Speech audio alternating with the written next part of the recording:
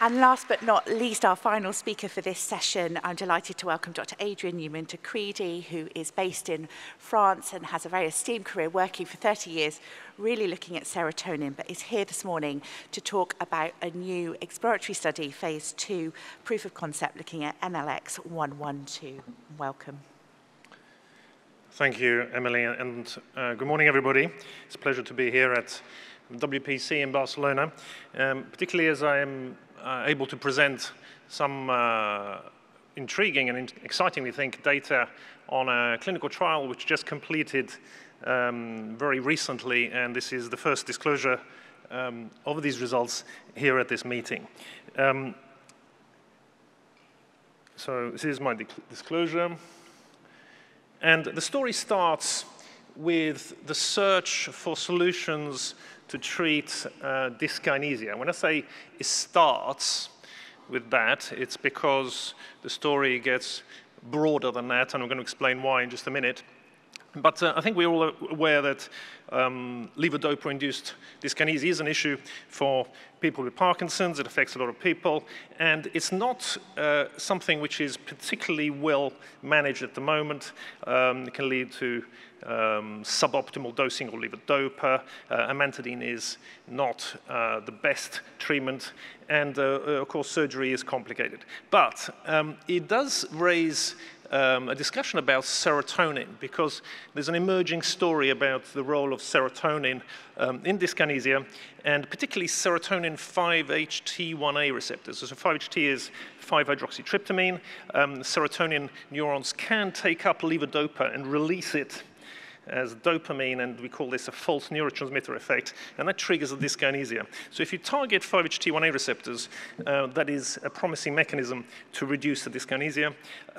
People have tried this, but the drugs have been essentially non-selective.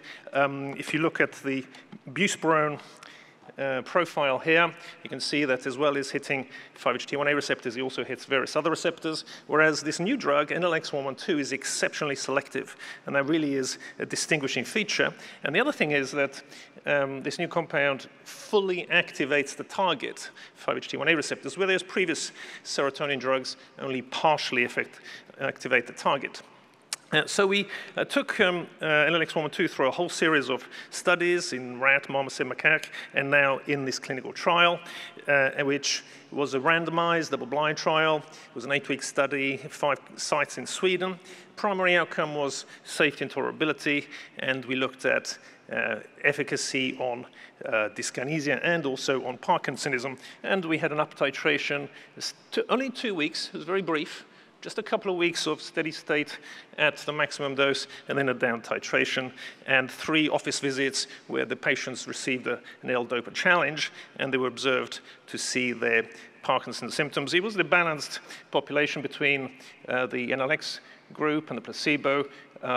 65 years of age on average, male-female balance. Just to say, all the patients had fairly extensive periods since diagnosis and somewhat advanced H and Y scores. So screen 35, randomized 27, and we completed at the end with 15 and 7 in the 2 groups. So first parameter which we're interested in was safety and tolerability. There were no safety alerts. That was very important. Just to mention that NLX-112 has been tested previously in other clinical trials in over 600 subjects for other indications. And so we have already an extensive safety database. So that was very reassuring. And here you can see that the number of adverse events was essentially similar between the drug and placebo groups, and all the AEs, all the adverse events, were mild and moderate. There was one severe adverse event, but it turned out to be in the placebo group. There were no serious adverse events in the drug group. And if you look at the kinds of adverse events observed, the one that really came out was nausea, a bit of nausea in the drug group. Otherwise, there was nothing of very great concern. So that was really good news for us right away. This profile was very consistent with what we've seen previously. Now, in terms of efficacy readouts, of course, we were looking at LID. so levodopa-induced dyskinesia. And this was the change from baseline in the UDYS, so that's the Unified Dyskinesia Rating Scale score. And we saw a significant decrease in the LID scores in the NLX group, and very little, not significant effect in the placebo group. The difference in the scores was about 4 points, which is sort of encouraging. And that's similar to what you see if you just focus on parts 3 and 4 of the UDYS-RS, which is the part of the scale which focuses specifically on objective disability. That's what the clinicians rate when the patients come in and have their challenge. And you can see there was no effect of placebo and a clear effect of the drug. Now, just to say that that effect size increased by between the end of the titration period and after the 2-week steady state. So even in what is really quite a very compact trial, only a small number of patients, and even quite a brief duration, we saw a noticeable increase in the effect size. And of course, we're wondering what would happen if we carried on longer periods. And just to say that that effect size is not dissimilar to what you might expect with a reference drug, which is amantadine, which has been reported in previous trials with relatively short trials as well. So this is very encouraging as an anti-dyskinetic effect. But we're also interested in what happens on the Parkinsonism scores. And the scale that is used there is the UPDRS, Unified Parkinson's Disease Rating Scale. And here as well, we saw that there was a significant decrease in the UPDRS scores with this compound. The placebo group was quite variable, but not significant. But if we focus more specifically on the part 3, which is the motor disability part, no effect of placebo at all, and a clear decrease in UPDRS scores in the NLX 112 group. Now, this is really, we think, quite striking because these kinds of decreases are on top of the challenge that the patients have received with L-DOPA. So the patients have come into the clinic, they've taken a kind of a booster dose of L-DOPA, so they are loaded with dopamine.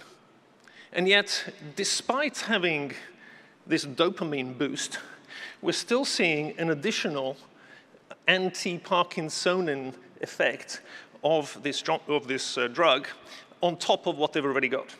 So this is something which is different from a dopamine mechanism. And just to remind you, NLX-112 is not a dopaminergic drug. It's a very, very selective serotonin activator, serotonin agonist. So this is doing something different. It's going through a different mechanism. And if you look at the effect size in that part 3, well, it's not dissimilar to what has been reported in other trials with dopamine agonists, such as retigotine, pramipexole, or ropinirole. So we're in the same kind of range. So what we're seeing here, I think, is a very interesting first indication that if you go into people with Parkinson's with a selective activator of the serotonin 5-HT1A receptors, you can achieve 2 things. You can take down their dyskinesias, and can also take down their Parkinsonism. Now, I was speaking to somebody yesterday who said, oh, well, that sounds like a concertina effect. And what he meant was you're squeezing the problem from both ends.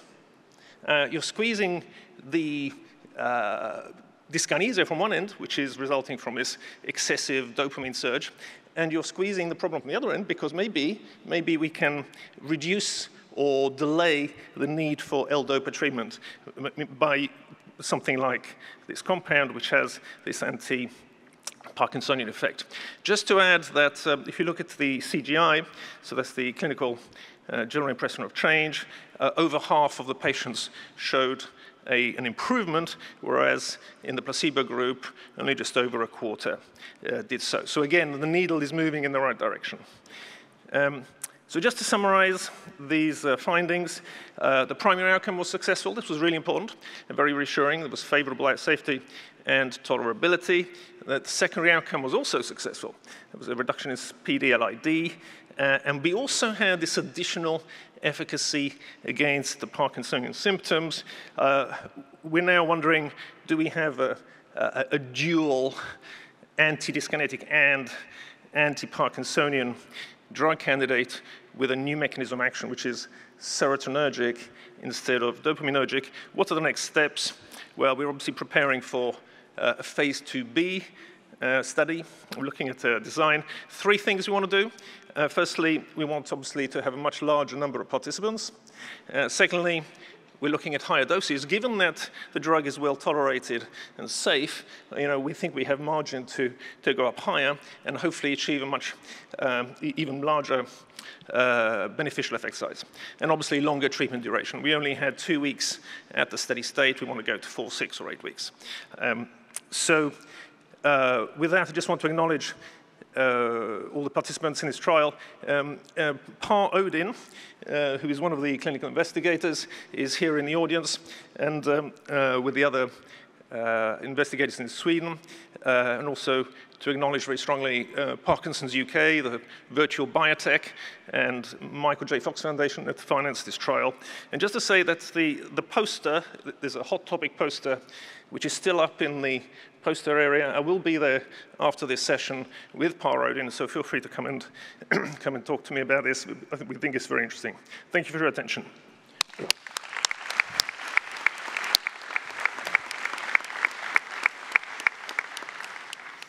Adrian, thank you so much. Really exciting findings, and I'm sure there'll be lots of questions. So we'll start with the person at the back in the white. Yes, hello, I'm Marie Foutsati from France Parkinson, the Patient Association.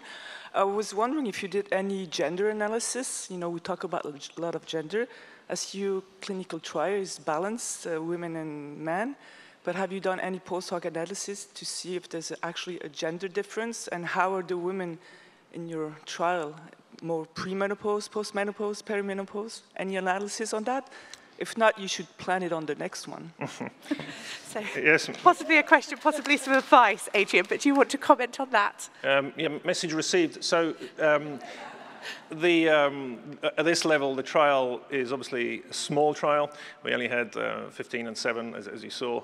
There was balance in gender in this trial, but that's as far as you can go in saying anything at this stage. But certainly in larger trials, that becomes a real question. So yes, absolutely. Adrian, I wonder, you saw an improvement in subjective change in the placebo and the active group. Did you assess the integrity of the blinding at any juncture? That would be one aspect. And the other would be whether you enrolled people who were already on amantadine in the trial?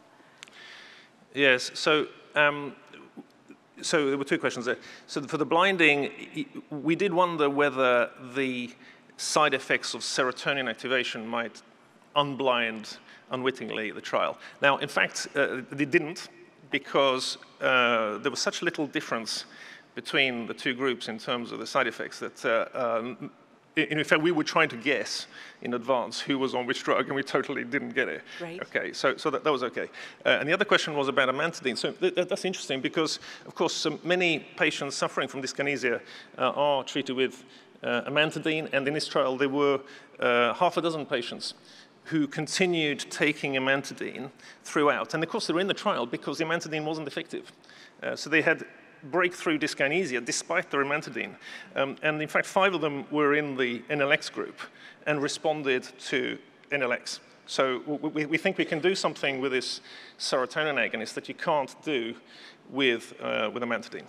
Thank you very much. We've got one further question here at the front. Yeah, don't worry, I'm not going to ask about gender. It's actually young onset Parkinson's. So I know, like a lot of my peers, we all suffer from varying levels of dyskinesia. And I notice obviously your age range is on the older side. Would you consider doing a sort of separate, within your larger study, looking at young onset versus older onset? Now, that's interesting because I think younger onset patients do often experience much more severe dyskinesia.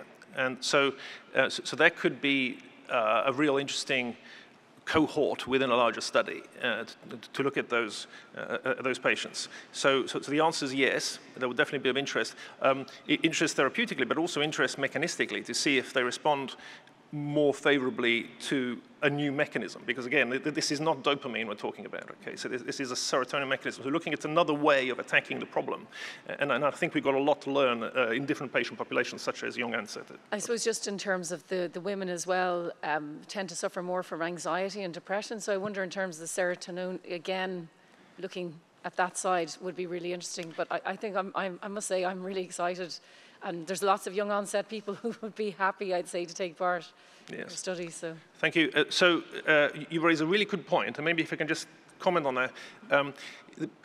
You're probably familiar that, of course, serotonin mechanisms are very associated with mood control, mood and cognition. So one of the things we've been looking at, and I didn't show it here, but we've been looking at the activity of this drug candidate on models of pain, of non-motor symptoms, of depression, and in animal models, so we're talking rat tests, it is effective. So one thing that would be very interested to do in future trials, larger trials, is actually to look at those non-motor symptoms, particularly anxiety and depression scales, to see if there's also a beneficial effect on non-motor readouts. Adrian, thank you very much. I'm sorry we don't have any further time for questions this morning because we're moving on to the award ceremony, but please join me in thanking Adrian.